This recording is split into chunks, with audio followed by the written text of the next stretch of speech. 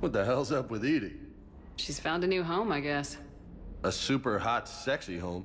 You take her on a mission, I'm gonna be just a little bit distracted.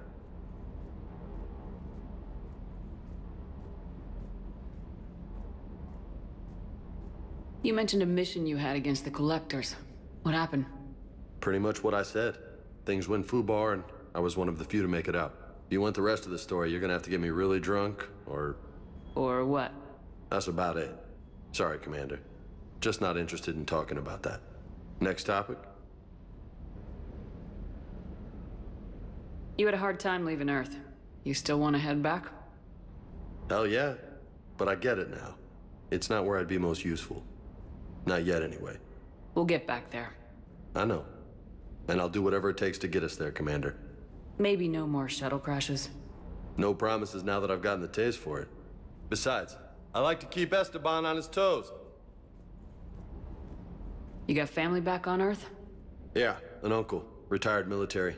Got a few cousins I haven't heard from in a while. You and your uncle close? Yep. He was the reason I joined the Marines and was about the only good thing in my life after my mom died. No dad? He's there. Somewhere. But I'm not sure I'd call him family. Not anymore. I would like to find out how my uncle's doing, though. What's with you and the nicknames? It's just my way of remembering people. Some people just don't match their names, you know? So, I just give them a new one. Right. I'll talk to you later. You bet.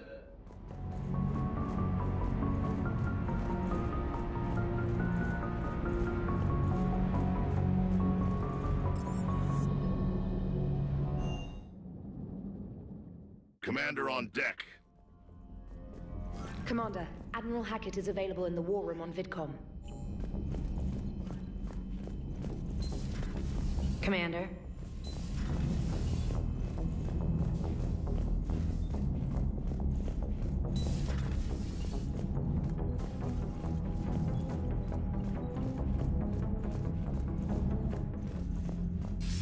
Commander, have you retrieved the Primarch for your summit? Yes, sir. But the Asari are staying on the sidelines. They'll regret that. The time for unity is now. The Solarians will be there, though. You don't sound very optimistic. We expect the Krogan will be joining us, too. I see. Well, then you've got your hands full, Commander. Was there something else you needed to discuss?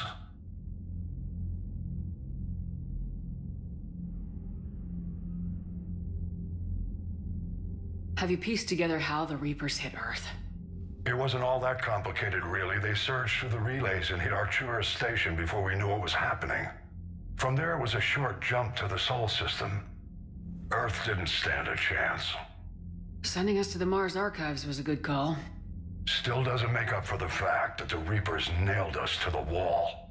I sacrificed the entire Second Fleet to provide cover for the Third and the Fifth to retreat. Hell, I presided over the most devastating military defeat in human history. How do you see us winning this war, Admiral? By making you the tip of the spear. I'm flattered, but the Normandy is just one ship. And a fast one. You can move quickly, hit a target, and leave before the enemy has time to react. That's an advantage, but can it win a war? It's the larger principle that matters. We'll never defeat the Reapers in a full frontal assault, Shepard. To battle against Sovereign 3 years ago took everything we had, and that was just one Reaper. I haven't forgotten. So I'll find their soft spots, avoid them where they're strong, and hit them where they're not. And when I find gaps in the armor, I'll hammer them with every soldier, ship, and bullet we've got. How long can we keep that up? As long as it takes. The reality is, Shepard, everything I'm doing is a delaying action for you. I'm buying us time, keeping us in the game while you gather what we need for this Prothean device. So keep at it. Has your analysis of the Prothean device turned up anything? The hour appears to be right. It's a weapon of some sort. A big one. Beyond that, we really can't say, other than it's going to be a hell of a thing to try and build.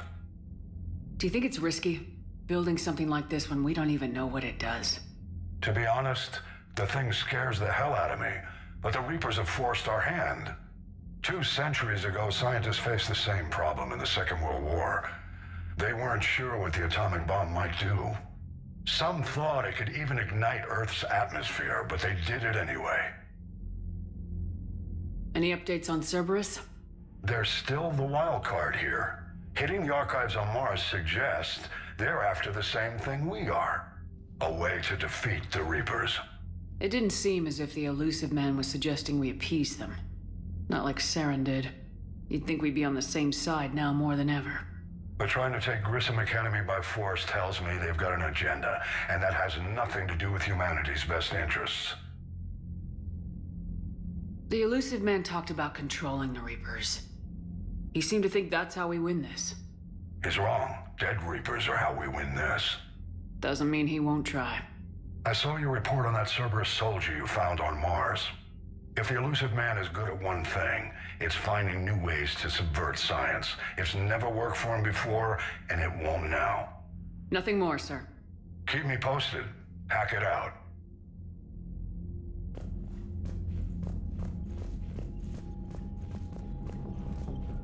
Commander, thank you for allowing me the use of your ship, and for going along with this plan. Garrus said he had to attend to the Normandy's weapon systems. Something about calibrations. This sounds like Garrus. I'm sorry to say the Asari counselor won't be joining us. She thinks there's too much bad blood with the Krogan. She may be right, but there'll be a lot more blood. Real blood, if we don't try. And when you put it that way... The sooner we have this summit, the sooner we'll know. Is there something else I can help you with? I understand this is a difficult time for you, Primarch, but Earth can't survive without reinforcements. Can I still count on your help? If the Krogan help us on Palaven, then I give you my word. How is it being the Primarch? Not what I imagined. The battle of all time is happening on Palaven, and I'm light years away, reading casualty reports in the millions. If I'm going to die, I want to be with my men, so there's no doubt we fought to the last soul. I understand. Leaving Earth to save it. It's one of the hardest things I've ever done. I'm not surprised. Garrus speaks highly of you. You never asked to be a leader, yet your people will die if you refuse. We find ourselves in similar circumstances. Let's hope the spirits grant us the strength to see it through. How is it being the Primarch? Not what I imagined. The battle of all time is happening on Palaven, and I'm light years away, reading casualty reports in the millions. If I'm going to die, I want to be with my men, so there's no doubt we fought to the last soul. How are things on Palaven? The casualty reports are staggering. The Reapers are using our own tactics against us. Destroy the enemy with overwhelming force. I've seen the same on Earth. The strategist in me admires their brutality. The Turian in me knows I'm watching the destruction of 15,000 years of civilization. My civilization. Thank you, Primarch. My thoughts are with Palaven. And mine with Earth.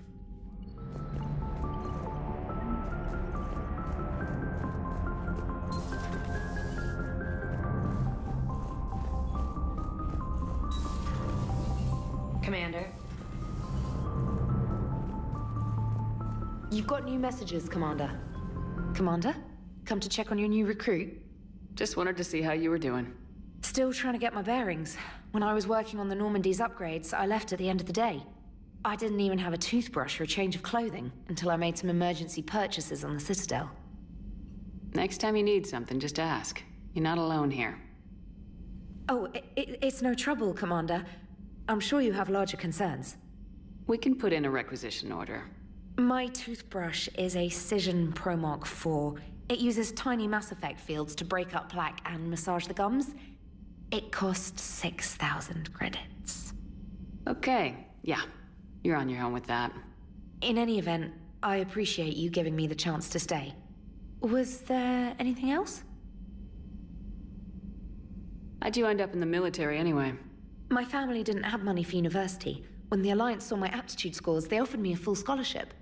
I served my required years after graduation and decided to stay. I really like the challenges of the lab. Although, I'm sure I'll grow to love frontline service as well. You worked in Alliance R&D? Yes. You'd think quantum entanglement would make communication easy, but imagine incorporating multiple incoming sources and then networking them with extrapolations of time-lag data to construct a coherent situation GUI. It's an exciting challenge. For me, anyway. Where are you from originally? A colony in the Terminus systems, actually. Though I studied on Earth, at Oxford. My parents were from London. They loved Earth, but they wanted the freedom a colony life could offer. If they stayed in London, I imagine they'd be dead right now. A lot of people back on Earth are still alive, and counting on us. Quite true, Commander. Carry on, Specialist.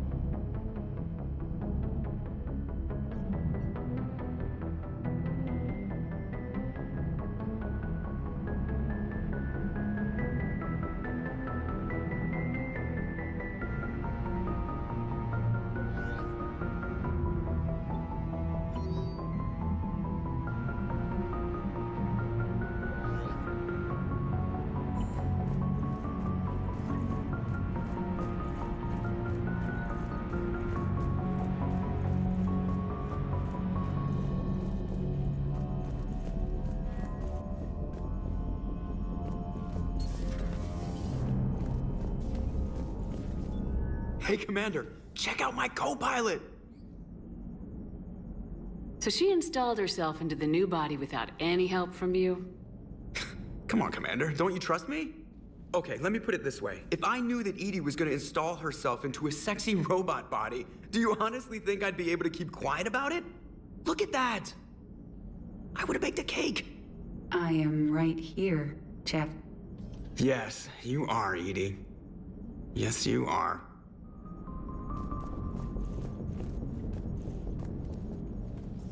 Hello, Shepard. Still getting used to greeting people in person? No. I require only one occurrence to adapt to a new concept. How are you adjusting to the arms and legs? I am interested to see how this body performs under real combat conditions. If I could accompany you sometime. Without stress testing, there is no way of knowing if it has serious design oversights. At the moment, it appears adequate. That's not the word I'd use to describe you. Perhaps we should speak privately. I'll be over here, flying the ship. What's this about? Does Joker not like your new platform? No, he approves. He wants me on the bridge.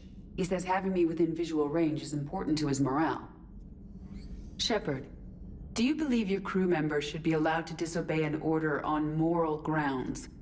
Absolutely. I have no use for team members who can't think for themselves. Why are you asking about something like that? I was designed by Cerberus. I do not take moral stances that conflict with orders from my executive officers. But when Jeff removed my AI shackles, I became capable of self-modifying my core programming. I asked Jeff if he thought I should change anything now that I can. He deflected the question with humor. And you didn't get an answer? Correct. He has repeated this pattern in response to several of my inquiries. Do you think I should make modifications? Only you can really answer that question. That's the point of free will. But moral decisions should not be made in a vacuum. If I do not ask the crew for their opinion, I could miss crucial context. May I ask you the questions Jeff avoids? When there is time, will you answer them for me? If you think it'll help, I'll do what I can. Very well. I will keep you informed.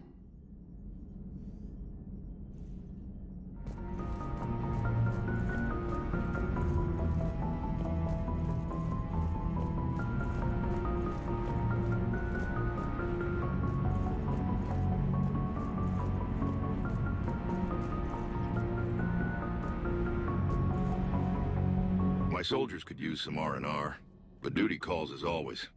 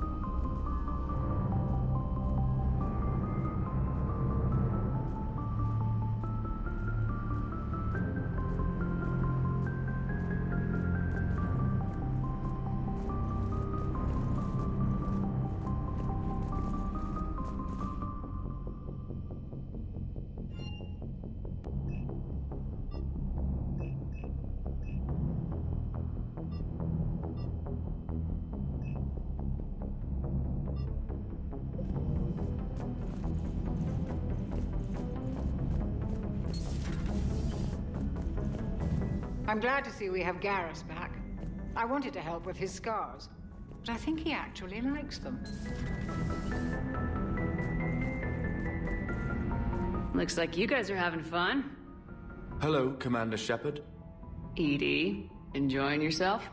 Shepard, I am tasked to capacity. The robot says hello.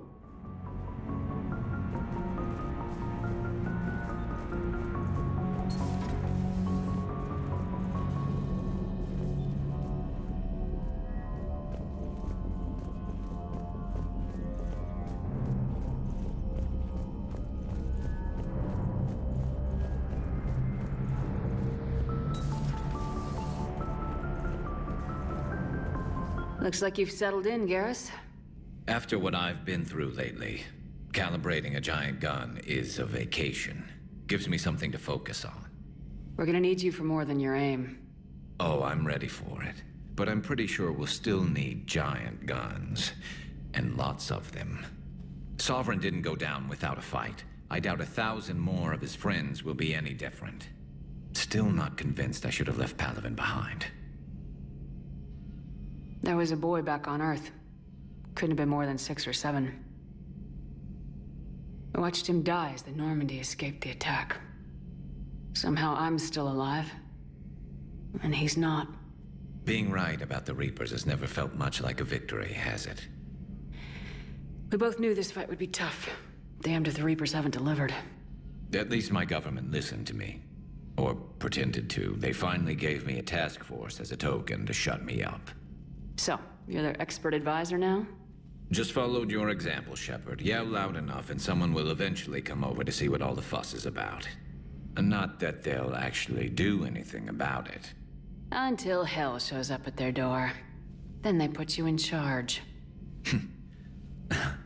Not like the old days, is it? Rogue Spectre and C-Sec agents running and gunning outside the lines, making it up as we went along.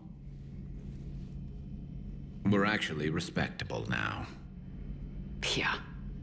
I have a feeling that respect comes with a lot of sleepless nights. I can't even count how many lives are depending on us, Garrus. Well, when things are looking grim, and I'm pretty sure they will, just remember, a certain Turian friend of yours isn't sleeping any better, and he'd be more than happy to meet you at the bar and drink you under the table. Something else you want to talk about? That's all for now, Garrus. Wouldn't miss this fight for anything. Now, I'm sure somebody screwed up something down here. I want to get the old girl back in fighting shape.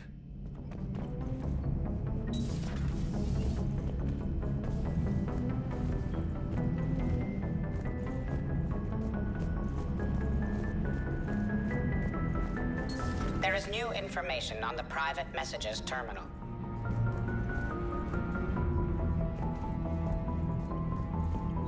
It was odd to see an entire academy just for biotic children. Don't Asari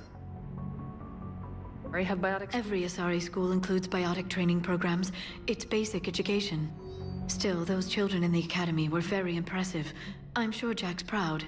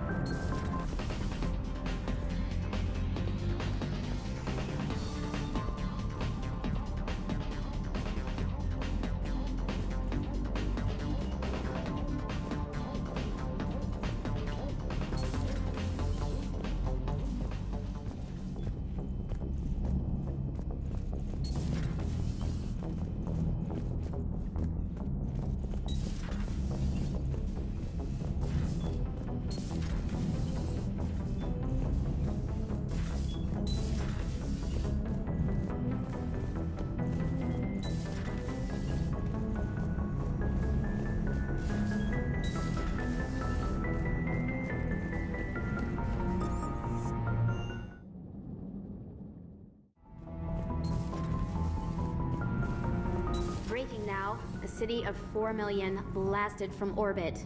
Adelaide, Australia is no more. New footage from Earth reveals the Reaper's plans to attack large industrial centers. Which cities are next? Find out on Citadel Newsnet. You know, in the old days, they didn't have automat on cameras. Reporters had to cake on the makeup.